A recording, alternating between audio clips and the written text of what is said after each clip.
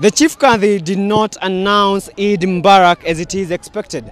However, Muslims across the country assembled in various prayer grounds to welcome the end of a long month fasting. After prayers, festivities began immediately to commemorate the day.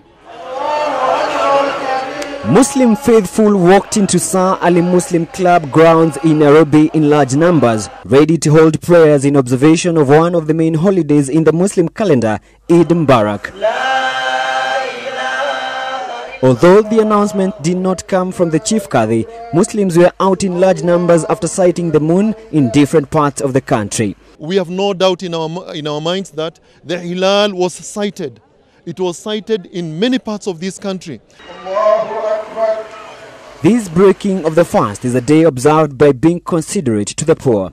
As Muslims, we should be very strong, we should be united. The Muslim brotherhood should precede over everything else. Remember, we should continue to be steadfast in our religion. Wa jazakumullahu khairan. Eid Mubarak.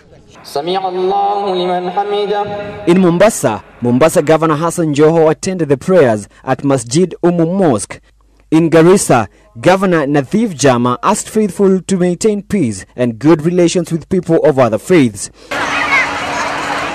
For those with children, they enjoyed the day with such after the prayers. Eid Mubarak to all Muslims. For JSO at 7, I'm Sam Gakunyi.